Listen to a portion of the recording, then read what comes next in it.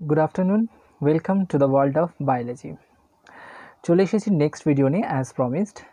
আজকে আমরা হরমোন নিয়ে কথা বলছিলাম বেশ কয়েকদিন ধরে, লাস্ট দুদিন ধরে এন্ড্রোক্রিনোলজি পার্টসে। আজকে আমরা খুব সিরিয়াস একটা বিষয় নিয়ে আলোচনা করব, যেটা সিরিয়াসলি ক্লাস 8-এর বইতে রয়েছে, বিকজ ক্লাস 8 থেকে বেসিক্যালি স্টুডেন্টদের মধ্যে এই ব্যাপারটা চলে আসে। যেটা আমরা নিয়ে কথা বলবো সেটা হচ্ছে অ্যাডোলেসেন্স পিরিয়ড। তাই সবার আগে বলে দিই, এই ভিডিওটা কিন্তু শুধুমাত্র তোমাদের জন্য নয়, তোমাদের বাবা মা বা বাড়ির যারা বড় আছে তাদের জন্যও কিন্তু দেখা জরুরি। তার কারণ তাদেরও কিন্তু জানতে হবে তাদের সন্তানদের, বা বুঝতে হবে কেন তাদের সন্তানদের মধ্যে এই চেঞ্জেসগুলো আসছে। তাই অত্যন্ত সিরিয়াস একটা বিষয় নিয়ে আজকে আমি আলোচনা করব, খুব সহজভাবে তোমাদের কাছে পৌঁছে দেওয়ার চেষ্টা করব এবং তোমাদের বাবা বা মা বা বাড়ির সিনিয়রদের কাছেও পৌঁছে দেওয়ার চেষ্টা করব। তাই অ্যাডোলেসেন্স পিরিয়ড, তার মানে বয়ঃসন্ধি, কোন সময়টাকে বলা হয় বয়ঃসন্ধি?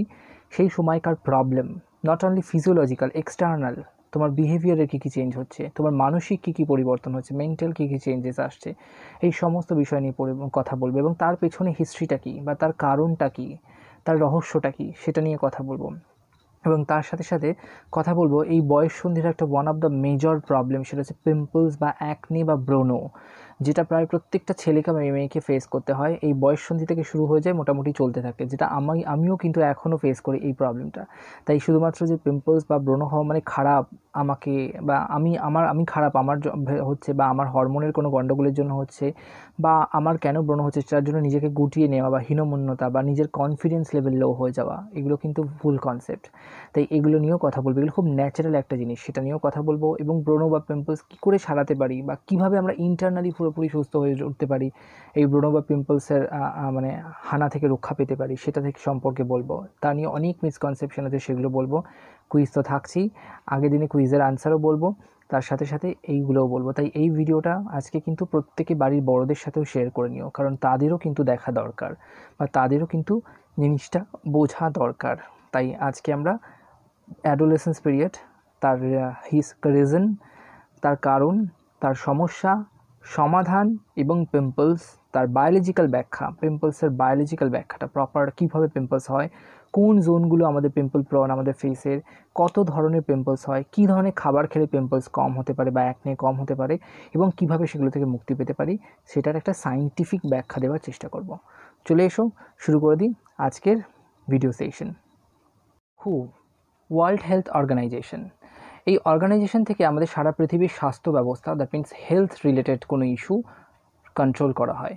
এই হু বলছে যে বেসিক্যালি অ্যাডোলেসেন্স পিরিয়ড বা বয়ঃসন্ধি হচ্ছে একটা সন্ধিকাল, that means it's a transitional period in between your childhood and adulthood. That means তোমার ছোটোবেলা মানে হচ্ছে তোমার কি না শৈশব থেকে কৈশোরে প্রবেশকালের মধ্যবর্তী সময় হচ্ছে এই, বা শৈশব থেকে তুমি অ্যাডাল্টহুডে যাচ্ছ মানে যৌবনকালে প্রবেশ করার তোমার মধ্যবর্তী সময়টাকে বলা হয় কৈশোর, বা তোমার কি না অ্যাডোলেসেন্স পিরিয়ড বা বয়ঃসন্ধিকাল। বেসিক্যালি টিনেজার্স বলা হয়, দ্যাট মিন্স টিন, কথাগুলো শেষে যাদের শেষে টিন রয়েছে, দ্যাট মিন্স 13, 14, 15, 16, 17, 18, 19, এই নিয়েই তৈরি হয় হচ্ছে তোমার টোটাল টিনেজার্সরা।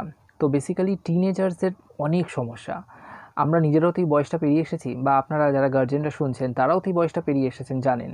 তাই অনেক সমস্যা, তবে আপনাদের সময় একরকম সমস্যা ছিল, আমাদের সময় একরকম সমস্যা আমরা পেরিয়ে এসেছি। এখনকার ছেলেমেয়েদের অনেক আর এক রকম সমস্যা আমরা ডিল করছি সেটা নিয়ে। যেহেতু আমি একজন টিচার, স্কুলে পড়াই বা যাদেরকে পার্সোনালি পড়াই, তাদের কাছ থেকেও অনেক সমস্যা শুনি, তাদের গার্জেনদের তরফ থেকে, তাদের তরফ থেকে। তাই সমস্ত সমস্যাগুলোর একটা সমাধান একটা জায়গায় করার চেষ্টা করছি আর কি, সব কিছু নিয়ে, বা তার একটা সঠিক ব্যাখ্যা দেওয়ার চেষ্টা করছি। তাই অ্যাডোলেসেন্স পিরিয়ড বলে বেসিক্যালি বলা হয় যে তোমার এই 13 থেকে 19 মোটামুটি সময়কালটা, যেটা হচ্ছে অ্যাডোলেসেন্স পিরিয়ড বা বয়ঃসন্ধি, যেটা তোমার চাইল্ডহুড আর অ্যাডাল্টহুডের মধ্যবর্তী সময়।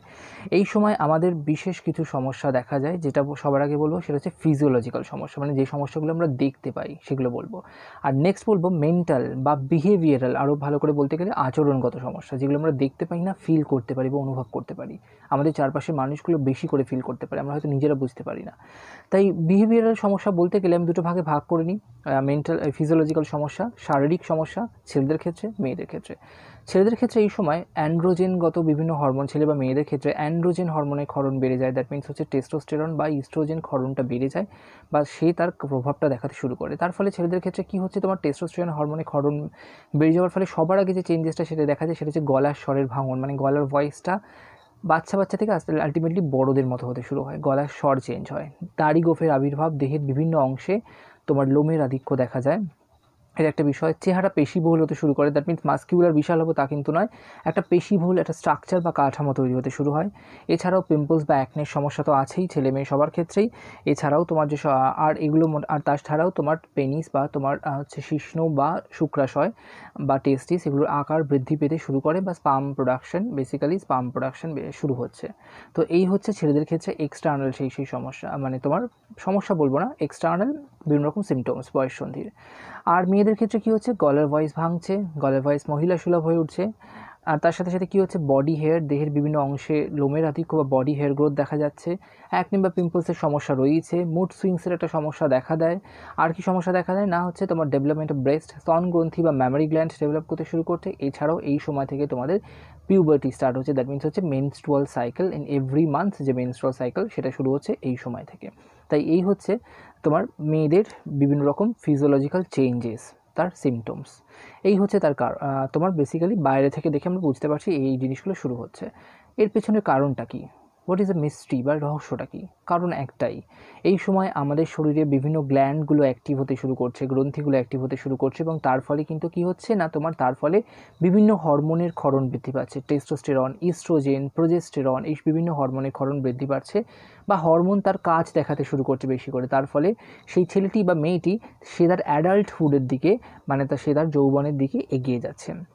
এই হচ্ছে বয়ঃসন্ধিকালে তোমার ফিজিওলজিক্যাল বিভিন্ন চেঞ্জেস, শারীরিক পরিবর্তন। মানসিক কী পরিবর্তন হয়, এই সমস্ত, এটা হচ্ছে মেন কারণ। আর মানসিক পরিবর্তনটা হচ্ছে তোমার কিন্তু তার ফলাফল। তার মানে নাম্বার ওয়ান যে পরিবর্তনটা দেখা যায় সেটা হচ্ছে অত্যধিক কথা বলার প্রবণতা। এই সময়কার ছেলেমেয়েদের মধ্যে একটা কথা বলার প্রবণতা চলে আসে, কারণ সে নিজে হয়তো বুঝতে পারছে না, বাট সেটা তার ভেতরকার বিভিন্ন প্রকার হরমোনাল চেঞ্জেসের জন্য হচ্ছে। নাম্বার টু ঠিক তার উল্টোটা, একেবারেই হয়তো নিজেকে গুটিয়ে নিচ্ছে। আপনাদের বাড়িতে হয়তো কোনো ছেলে বা মেয়ে আছে, দেখতে পাবেন, গার্জেনদের বলছি, বা তার রিলেটিভদের মধ্যে বা তোমার বন্ধুবান্ধবদের মধ্যে, ক্লাসে হয়তো সে চুপচাপ একা বসে আছে, আমি ক্লাসে গিয়ে দেখেছি চুপচাপ কথা বলছে না। হঠাৎ করে ছেলেটা মেয়েটা কথা বলছিল, হঠাৎ করে যে সেই ক্লাস 8 বা 9 উঠতে শুরু করলো, কথা বলা বন্ধ করে দিল, চুপ করে গেল। বাড়িতে সে চুপচাপ থাকছে, বাড়িতে লোকজনের সাথে নিজের ঘরে থাকছে বা আলাদা থাকতে পছন্দ করছে, এটা একটা সমস্যা, বা অতিরিক্ত কথা বলা। নাম্বার 3 হচ্ছে মিথ্যে কথা বলা, এদের এই সময় একটা টেন্ডেন্সি চলে আসে মিথ্যে কথা বলার। নাম্বার 4 হচ্ছে ভুলভাল বন্ধুবান্ধবদের সহচর্য পড়ে বিভিন্ন প্রকার কাজকর্ম করে নেওয়া, যা কিন্তু তার পক্ষে শোভনীয় নয়। সে নিজেও হয়তো বুঝতে পারছে না এইটা খাওয়া আমার উচিত হবে না, সে হয়তো সেটাকে খেয়ে ফেলছে। ফলে সে কিন্তু সারা জীবনের জন্য অনেক ক্ষেত্রে সমস্যা হতে পারে। এই সময় যদি কেউ সাবধানে না থাকে বা নিজেকে কন্ট্রোল করতে না পারে, বা গার্জেনরা যদি প্রপার সচেতন না হন, তাহলে কিন্তু সেই ছেলেটি বা মেয়েটি সারা জীবন নষ্ট হয়ে যেতে পারে। তাই এই সময়টাকে বেসিক্যালি বলা হয় ঝড় কাল। দ্যাট মিনস হচ্ছে এই সময়টাই হচ্ছে তোমার ওপর দিয়ে কিন্তু প্রচুর চেঞ্জেস যাবে বা ঝড়ঝঞ্ঝা যাবে, তোমাকে তার মধ্যে সাস্টেইন করতে হবে, সেটাকে জিততে হবে সেই লড়াইটা। একটা বিষয়। নাম্বার 4 হচ্ছে আত্মসচেতনতা, মানে অতিরিক্ত সেলফ কনসিয়াস। আমাকে কেমন লাগছে, আমাকে দেখে লোকে কী ভাবছে, আমার জামা কাপড় দেখে লোকে কী বলছে, বা আমার মুখ দেখে বারবার যেন আয়নায় মুখ দেখার প্রবণতা বা চুল ঠিক করার প্রবণতা দেখা যায় এই সময়, যা বারবার আত্মসচেতনতা বা সেলফ কনসিয়াসনেস। হীনমন্যতা, বারবার আমি হীনমন্যতায় ভুগছি, আমাদের এটা হবে না, পারবো না এটা করতে, এটা আমার আমরা কনফিডেন্সই পাচ্ছি না, এটা একটা বিষয়। নিজেকে গুটিয়ে নিয়ে অলরেডি বলে দিয়েছি। হঠাৎ করে রেগে যাচ্ছে, অ্যাংজাইটি, মানে কিছু বললে, আপনারা হয়তো কিছু বললেন, হঠাৎ করে সে রেগে গেল, বা তুমি হয়তো রেগে যাচ্ছ হঠাৎ করে। তার কারণটা কিন্তু এটাই, তোমাকে নিজেকেই কিন্তু এই প্রবলেমটা সলভ করতে হবে, এটা একটা বিষয়। কম কথা বলে অলরেডি বলে দিয়েছি, মুড সুইং বলে দিয়েছি। আর অপরাধ প্রবণতা, মানে কি অপরাধমূলক কাজকর্মের প্রতি ইন্টারেস্ট বেড়ে যাওয়া, তার সেই জগতের প্রতি একটা কৌতূহল বৃদ্ধি হওয়া, তার ফলে অপরাধমূলক কাজকর্ম করে নেওয়া, মানে এই কাজটা করে দেখি তো কী হয়, এরকম একটা ব্যাপার, রিস্ক নেওয়ার একটা টেন্ডেন্সি তৈরি হয়। এই সমস্যাগুলো কিন্তু মেন্টাল চেঞ্জেস। বাবা মা ভাবতে থেকে আমার ছেলেটা বা মেয়েটা হয়তো খারাপ হয়ে যাচ্ছে, বাজে সঙ্গে পড়েছে, নষ্ট হয়ে যাচ্ছে, সেটা কিন্তু নয়। এই ব্যাপারগুলো কিন্তু সাময়িক। আমরা যদি একটু কন্ট্রোল করি আমাদের ছেলে মেয়েদের, বা আমরা টিচাররাও যারা আমরা ক্লাসে দেখছি বা দিনের মধ্যে অনেকটা সময় আমাদের সাথে থাকছে, আমরা যদি একটু তাদেরকে গাইড করি, একটু তাদেরকে ওপর মনিটরিং করি, একটু সচেতন হই, তাহলে কিন্তু সমস্যাটা মেটানো সম্ভব। এই সমস্যাটা কিন্তু যদি খুব সিভিয়ার হয়ে যায়, তখন কিন্তু কাউন্সিলর বা সাইকোলজিস্টের হেল্প লাগে। বাট আমরা নিজেরাই কিন্তু এই প্রবলেমটা ম্যাক্সিমাম ক্ষেত্রে 80 to 90% কেসে সলভ করতে পারি নিজেরাই। তাদেরকে তাদের কথা শুনতে হবে, বাবা মার যে কর্তব্য, তাদের কথা শুনতে হবে, তাদেরকে বুঝতে হবে, তাদের উপর খেয়াল রাখতে হবে, তাদেরকে বোঝাতে হবে, এবং তাদেরকে ঠান্ডা মাথায় বোঝাতে হবে, এবং তাদেরকে বোঝাতে হবে যে this is a good things you have to do and this is a bad things you should not do that. তার ফলাফলটা বোঝাতে হবে, এবং তাদের কাছ থেকে কোনো জিনিসকে লুকিয়ে না রেখে তাদের সঙ্গে খোলাখুলি বিজ্ঞানসম্মত উপায় সমস্ত কিছু আলোচনা করতে হবে। এই হচ্ছে মেন সলিউশন এই সময়কার, তাহলে কিন্তু সমস্যাটা বেশি দূর যাবে না। আর কারণ অলরেডি বলে দিয়েছি, বিভিন্ন প্রকার অ্যান্ড্রোজেন জাতীয় মানে স্টেরয়েডস বা সেক্স স্টেরয়েডস জাতীয় হরমোনের ক্ষরণ বেড়ে যাওয়ার ফলে এই সমস্ত সিমটমসগুলো আমাদের দেখা যায়। ফিজিওলজিক্যাল, মেন্টাল অ্যান্ড বিহেভিয়ারাল এই সমস্ত সমস্যাগুলো দেখা যায়। ক্লাস 8 স্টুডেন্ট যারা আছে তাদের এইগুলো পরীক্ষায় আসে, লক্ষণগুলো বলতে হয় বা তার সমাধান বলতে হয়, আর বয়ঃসন্ধি কাকে বলে এইটুকু পড়তে হয়। বাকি প্রত্যেকটা ক্লাসের জন্য কিন্তু এটা দরকার, জানা দরকার যারা স্পেশালি টিনেজ রয়েছে। এটা হচ্ছে ফার্স্ট সেকশন আমার ভিডিওর। নেক্সট সেকশন আমরা যেটা বলবো সেটা হচ্ছে কী কী সলিউশন অলরেডি বলে দিই। আর একটা জিনিস বলে দিই, মেডিটেশন করলে কিন্তু মেন্টাল অ্যাংজাইটিটা কমে যাবে। তাই মেডিটেশন বা ধ্যান যদি রেগুলার পারপাসে একটু হলেও করতে পারো, যারা আমার ক্লাস করে তারা জানে আমি ক্লাসে কোনো সময় অফ পিরিয়ডে চেষ্টা করি মেডিটেশন করানোর স্টুডেন্টদের দিয়ে, বা বিভিন্ন টপিক বলে তাদেরকে মেন্টালি স্টেবল মানে মানসিক স্থিতিশীলতা যদি একটু বজায় রাখতে পারি বা মেন্টাল স্টেবল যদি করতে পারি তাকে, তাহলে কিন্তু তার অনেকটা প্রবলেম সলভ হয়ে যাবে। আমি নিজেও কিন্তু এই সময় মেডিটেশন করতে শুরু করেছিলাম একজন টিচারের ইনফ্লুয়েন্সে। তাই এই সময় মেডিটেশনটা কিন্তু অনেক বড় একটা ভূমিকা নেয়। এই একটা জিনিস করতে পারা যায়, তাকে প্রপার নিউট্রিয়েন্ট ডায়েট মানে তাকে প্রপার পুষ্টিগত খাবার দিতে হবে। অনেক সময় অপুষ্টির জন্য আমার হয়তো গ্রোথ ভালো হচ্ছে না, আমার বন্ধু হয়তো লম্বা হয়ে গেল বা তার চেহারা ভালো হয়ে গেল, আমি নিজে একটা হীনমন্যতায় ভুগতে শুরু করে দেবো, এই টিনেজারদের মধ্যে দেখা যায়। তাই তাকে প্রপার নিউট্রিশনাল ডায়েটটা দিতে হবে বা আমাদের ক্ষেত্রে।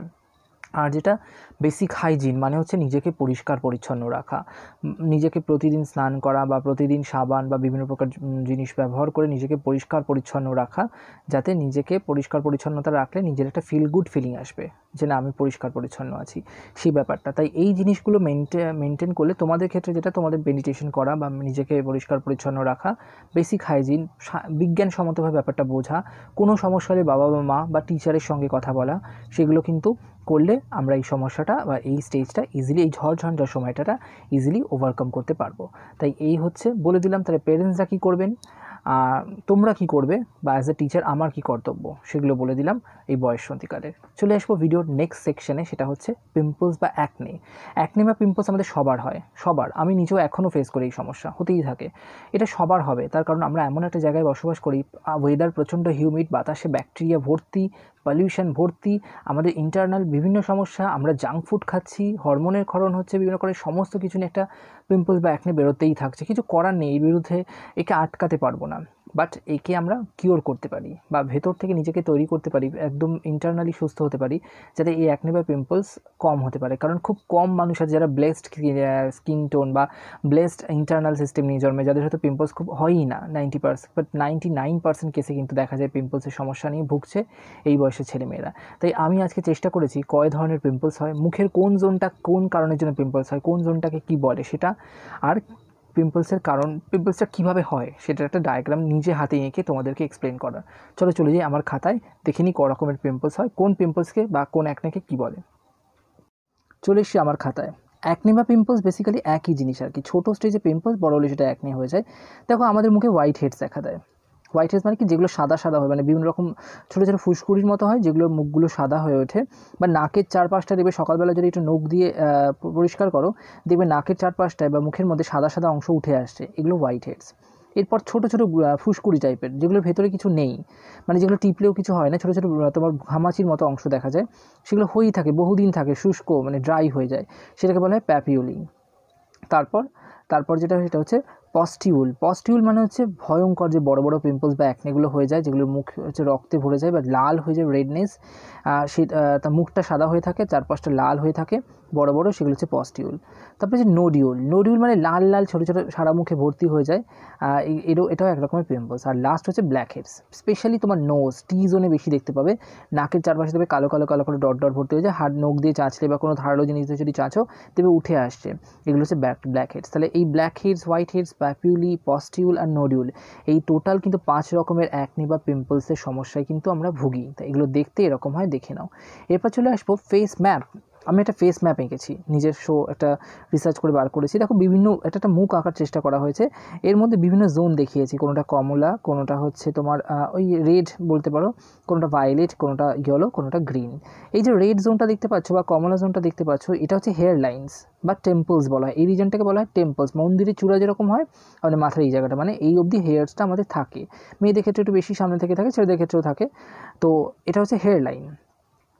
এরপর নীল যে অংশটা দেখতে পাচ্ছ, এটা আমরা বলি টি জোন। দেখো টি এর মতো দেখতে, টি এর মাথাটা আর লম্বা দাড়িটা, এটা টি জোন, মানে কপালটা নাকটা আর থুতনিটা, যে জায়গাগুলো আমাদের বেশি অয়েলি হয়ে যায়, দেবে প্রচণ্ড তেল চপচপে হয়ে যায় গরমকালে বা ঘুম থেকে ওঠার সময়, এটা টি জোন। এরপর হচ্ছে চিক্স। চিক্স মানে কোনগুলো? আমাদের গালের এই পোর্শনসগুলো। আর তারপরেরটা হচ্ছে জ লাইন, মানে আমাদের চিবুকের অংশগুলো, এইটাকে বলা হয় জ লাইন।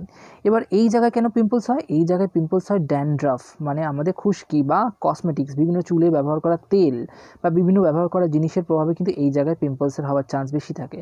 তারপরেরটা টি জোনে কেন পিম্পলস হয়? টি জোনটা বেসিক্যালি ফোরহেড, নোজ অ্যান্ড চিন, দেখতে পাচ্ছ? এটা এই জায়গাটা সবচেয়ে অয়েলি, একটু আগে যেটা বললাম যে আমাদের এই জায়গাটা কিন্তু সবচেয়ে বেশি অয়েলি, সেই জন্য এই জায়গায় পিম্পলসের চান্স বেশি, কারণ অয়েল বা তৈলাক্ত হয়ে থাকে। তারপরে কি চিক্স। চিক্স মানে হচ্ছে আমাদের গালের এই জায়গাগুলো। এই জায়গাগুলো পিম্পলস হওয়ার কারণ গ্রাবিং, ফ্রিকশন, দ্যাট মিনস ফোনে কথা বলছো, হয়তো ফোনটা ঘষা লাগছে বা গালে হাত দিয়ে বসে আছো, তারপরে আমার চামড়ার ওপরের অংশগুলো ক্ষয়ে যাচ্ছে, তারপরে এই জায়গাগুলো কিন্তু পিম্পলস প্রন, মানে আমাদের মুখে যে বিভিন্ন গ্রন্থিগুলো রয়েছে সেগুলো হয়তো ওপেন্স হয়ে যাচ্ছে, তার ফলে ওপেন পোর্স হয়ে যাচ্ছে, মুখগুলো খুলে যাচ্ছে, তার ফলে ভেতরের প্রোডাক্টটা বাইরে বেরিয়ে আসার চান্স থাকে, সেই জন্য এই জায়গায় পিম্পলসের চান্স বেশি। আর জ লাইনে পিম্পলসের হওয়ার কারণ হচ্ছে হরমোনাল চেঞ্জেস, মানে অ্যান্ড্রোজেন হরমোনের ক্ষরণের ফলে কিন্তু পিম্পলস হয়ে থাকে এই জ লাইনে। তাহলে বুঝে গেলে ফেস ম্যাপটা। কারণ হরমোনের ক্ষরণের জন্য পিম্পলস হতে পারে, মানে আমাদের অ্যান্ড্রোজেন হরমোনের ক্ষরণের জন্য। ডায়েট, প্রতিদিন প্রচুর তেল খাবার খাচ্ছি, প্রতিদিন প্রচুর শাকসবজি কম খাচ্ছি, আমাদের ডাইজেস্টিভ সিস্টেম ক্লিয়ার হচ্ছে না, বা আমরা প্রচুর জাঙ্ক ফুড খাচ্ছি, মিষ্টি খাচ্ছি, তার জন্য হতে পারে স্ট্রেস, প্রচণ্ড স্ট্রেস নিচ্ছ, প্রচণ্ড চিন্তায় থাকছো বা স্ট্রেসফুল লাইফ, চাপ যাচ্ছে সেটা। ইনফ্লেমেশন মানে মুখ লাল হয়ে যাওয়া বা অ্যালার্জি বেরিয়ে যাচ্ছে, সেটার জন্য। পলিউশন তো আছেই, কারণ দূষণের ফলে যত কার্বন তৈরি হচ্ছে বা যত ধোয়া ধুলো এগুলো সব এসে স্কিনে প্রবেশ করে যায় কিন্তু পোর্স দিয়ে বা ছিদ্র দিয়ে। আর লাস্ট অয়েল অর সিবাম। এই জায়গাটা একটু বলবো যে সিবাম কী, এই জায়গাটা একটু বলছি। সিবাম বা অয়েল জিনিসটা কি? মুখে অয়েল কোত্থেকে আসে? তার কারণ হচ্ছে সিবাম মানে হচ্ছে আমাদের মুখের মধ্যে রয়েছে, আমাদের সারা শরীরে বা আমাদের ত্বকের মধ্যে রয়েছে ঘর্মগ্রন্থি, আর আমাদের মুখের মধ্যে রয়েছে সিবেসিয়াস গ্ল্যান্ড বা সিবেসিয়াস গ্রন্থি। সেখান থেকে ক্ষরিত হয় একটা সাদা পদার্থ, যেটা নাকের এই পাশগুলো দেখবে তোমার, বেসিক্যালি যদি আমি নাক এরমভাবে নখ দিয়ে করি দেখবে সাদা সাদা উঠে আসছে, সেগুলো বা কোনো ধারালো জিনিস, সেগুলোকে বলা হয় সিবাম। সিবাম মানে সিবেসিয়াস গ্রন্থি, যেটা আমাদের মুখটাকে অয়েলি করে বা অ্যাট্রাকটিভ করার চেষ্টা করে। তো এটা মুখে থাকে বেশি, সেই জন্য মুখেই পিম্পলসের প্রভাবটা বেশি দেখা যায়। তো এই সিবাম জমে যায়। আমাদের মুখে রয়েছে গ্রন্থি, অসংখ্য ছোটো ছোটো পোর্স ভর্তি, মাইক্রোস্কোপিক পোর্স। সেই মুখের মধ্যে যদি তাই সেই পোর্সের মুখগুলো যদি সিবাম দিয়ে আটকে যায়, সেই সিবামগুলো না বেরোতে পারে, বা পলিউশন এসে বা ধোঁয়া ধুলো যদি জমে যায় এবং বাতাস থেকে ব্যাকটেরিয়া প্রবেশ করে মুখগুলো জমে যায়, তখন মুখগুলো ফুলতে থাকে ভেতর থেকে, আর তার মধ্যে রক্তগুলো জমতে থাকে, তার ফলে কিন্তু সেগুলো পিম্পলস বা অ্যাকনে হয়ে বাইরে বেরিয়ে আসে। এই হচ্ছে সিবেসিয়াস গ্রন্থি বা সিবামের কনসেপ্ট। এবার চলে যাব আমার খাতায় পিম্পলস হয় কী করে সায়েন্টিফিক ডায়াগ্রাম দিয়ে বুঝিয়ে দিচ্ছি। এটা আমাদের ত্বকের একটা স্তর দেখতে পাচ্ছি। প্রথম ছবিটা দেখি অ্যাকনে ফর্মেশনের। প্রথম ছবিটা যদি দেখতে পাবে এইটা হচ্ছে সিবেসিয়াস গ্ল্যান্ড, এটা লোম, আমাদের ত্বকের মধ্যে যে লোমটা থাকে সেই লোমের মতো একটা হেয়ার, আর এগুলো হচ্ছে ব্লাড ভেসেলস, এগুলো হচ্ছে তোমার ধমনী, এগুলো হচ্ছে শিরা, আর এগুলো হচ্ছে বিভিন্ন লেয়ার্স। এটা এপিডার্মিস, এটা ডার্মিস, এটা হাইপোডার্মিস। এই অংশে এই যে ত্বকের এই যে গ্রন্থিটা দেখতে পাচ্ছ, এর মধ্যে রয়েছে মৃতকোষ আর সিবামগুলো জমতে শুরু করলো, মানে হঠাৎ করে তোমার ডেড সেলসগুলো শরীর থেকে বেরোচ্ছে, মানে তুমি প্রপারলি তোমার স্কিনটাকে পরিষ্কার করছো না, তার ফলে তোমার ডেড সেলসগুলো জমছে, এর মধ্যে জমছে, কিন্তু জমতে জমতে হেয়ারটা পড়ে যাবে, চুলটা হয়তো নষ্ট হয়ে গেল বা এই হেয়ারটা পড়ে গেল, বা হেয়ারটা থাকতেও পারে অনেক সময়, সেটা এই জায়গাটায় কিন্তু এই গর্তটার মধ্যে বা গ্রন্থিটার মধ্যে জমছে, এবং তার সাথে সাথে সিবাম জমছে, এগুলো জমছে, মৃতকোষ আর সিবাম জমতে শুরু করলো।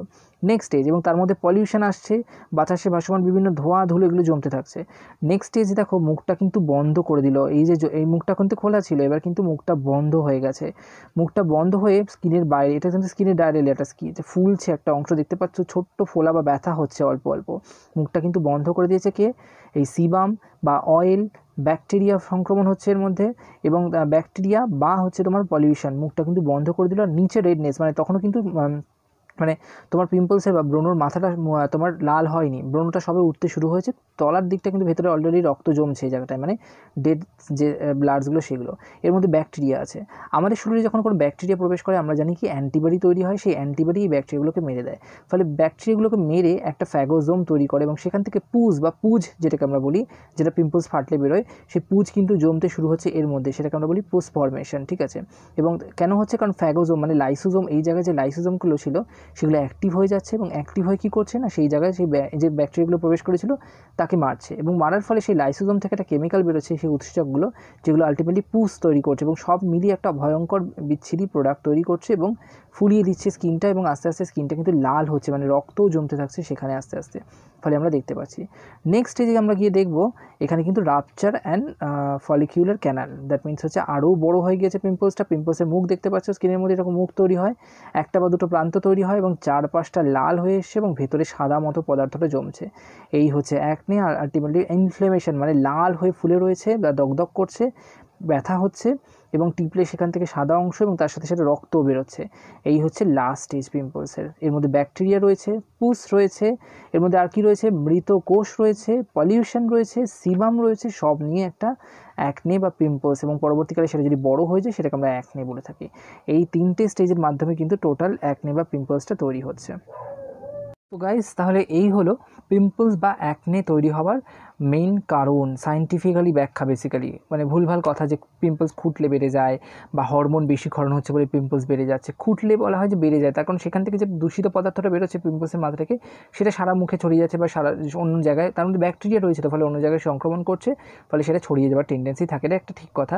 বাট পিম্পলস হচ্ছে আমার ভেতরে সমস্যা হচ্ছে বা বিভিন্ন রকম মিথ বন্ধুদের মধ্যে কথাবার্তা চলে, হরমোনের ক্ষরণ বেড়ে গেছে হয়তো পিম্পলস হচ্ছে, বা তুই বেশি পেকে গেছিস তোর পিম্পলস হচ্ছে, ওই জন্য। এগুলো কিন্তু ভুল কথা। হরমোনের অ্যান্ড্রোজেনের ক্ষরণ হচ্ছে ন্যাচারাল বা তার বেশি হলে এটা হচ্ছে, বাট এই সমস্ত।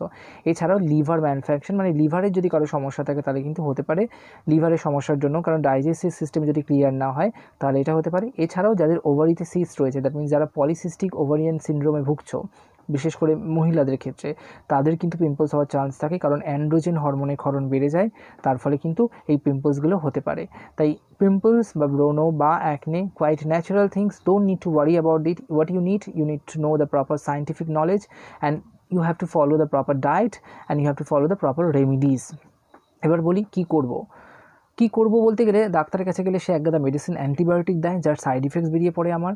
বন্ধুবান্ধবদের বা বাড়িতে বড়দের কথা শুনে এই ক্রিম ওই ক্রিম বা ওই ফেস প্যাক বা এই জিনিস মেখে মুখে আরও বেড়ে যায় পিম্পলস, দাগ বেড়ে যায়, আরও ফ্রাস্ট্রেশনে পড়ে যাবে, এত সময় কোথায় আমাদের কাছে।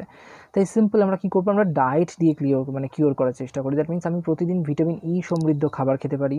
ভিটামিন সি খুব ভালো স্কিন বা চুলের জন্য। ভিটামিন সি মানে টক জাতীয় ফল বা আমলকি, স্পেশালি দেখবে হেয়ার অয়েলস বা অনেক সময় ফেস ক্রিমে তোমার আমলকি দেওয়া, ওরা ক্লেম করে আমলকি দেওয়া আছে। তাই ভিটামিন সি স্কিনের জন্য খুব ভালো। ভিটামিন সি কিন্তু আমাদের দাঁতের জন্যও খুব ভালো। তাই ভিটামিন সি স্কিন বা চুল, ভিটামিন ই খেতে পারি, ভিটামিন সি খেতে পারি। বিভিন্ন অ্যান্টি অক্সিডেন্ট জাতীয় খাবার খাবো যাতে মৃত কোষগুলো বেরিয়ে যায়। কেমন? যেমন ধরো গ্রিন টি। তাছাড়াও বিভিন্ন সবুজ শাক সবজি, পালং শাক, ক্যাপসিকাম মানে বেল পেপার বিভিন্ন কালার, সেগুলো খেতে পারি। এছাড়াও ওয়াটার, জল তো প্রচুর খেতে হবে যাতে আমাদের ডাইজেশনটা কমপ্লিট হয়। মানে আমাদের যদি রেগুলার ডাইজেস্টিভ সিস্টেমটা ক্লিয়ার হয়, বা আমাদের পরিপাকতন্ত্র যদি ক্লিয়ার হয়, তাহলে আমাদের পিম্পলস হওয়ার চান্স কম হয়। তাই জলটা প্রপার খেতে হবে। তাছাড়াও ওমেগা-3 অ্যাসিড আছে যার মধ্যে, যেমন ধরো ছোটো ছোটো সামুদ্রিক মাছ, সেগুলো খেলেও কিন্তু উপকার। তাই সেগুলো খেতে পারি। আর কি খেতে পারি? ভিটামিন এ খেতে পারি, মানে গাজর, পালং শাক এগুলো বেশি করে খাবো, বিট এগুলো খাবো, আর ক্যারোটিনয়েডস খাবো। ক্যারোটিনয়েডস মানে রঙিন শাক সবজিতে যেগুলো রয়েছে। ক্লাস 7-এ নিশ্চয়ই ক্যারোটিনয়েডস পড়েছো, মানে যেগুলোকে আমরা ফাইটোকেমিক্যালস বলে থাকি, অথবা ফ্ল্যাভোনয়েডস। বেসিক্যালি যেমন গাজর খেতে পারি বা পালং শাক খেতে পারি, বেল পেপার্স খেতে পারি, বিভিন্ন প্রকার রঙিন শাকসবজি, বেগুন বা বিভিন্ন কালারফুল যে শাকসবজি। এছাড়াও সবুজ শাকসবজি কিন্তু রেগুলার খেতে হবে। আর ফাইবার বেশি করে খাবো, মানে খাদ্যতন্তু বেশি পরিমাণে খাবো। তাহলে এগুলো খেলে কিন্তু আমার কমে যেতে পারে। পিম্পলস ভেতর থেকে কিওর হবে, ফলে ইন্টারনাল সিস্টেম কিওর হলে আমি পিম্পলস থেকে রক্ষা পেতে পারি। এছাড়াও আর একটা জিনিস যেটা বলবো সেটা হচ্ছে ম্যাগনেশিয়াম।